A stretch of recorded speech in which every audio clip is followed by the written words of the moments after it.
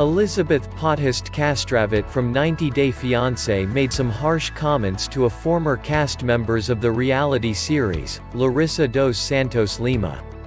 Following Larissa's lingerie show on CamSoda, Elizabeth called her a stripper on Tell All. Now, the fans have reacted furiously regarding the comments, and some have even slammed Elizabeth, calling her rude and disgusting for her remarks.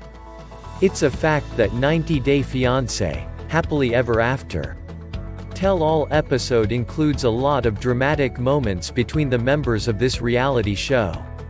One of these fiery moments include the recent remarks from Elizabeth calling her co-star a stripper. The season 5 of the show featured a happily ever after moment for Andre Castravet and Elizabeth, but it has been known that her family is still holding grudges with their relationship. Until recently, she was calm about everything happening around, but now, she has an aggressive side too. In the recent reunion episode, the two ladies had a fierce showdown when Elizabeth reacted with a feisty comment saying, she would know because she's a stripper.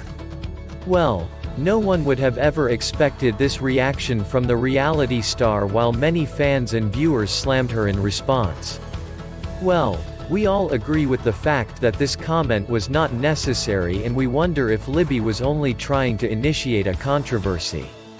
She had no need to jump in with a nasty conclusion, and now, she has to face some herself too.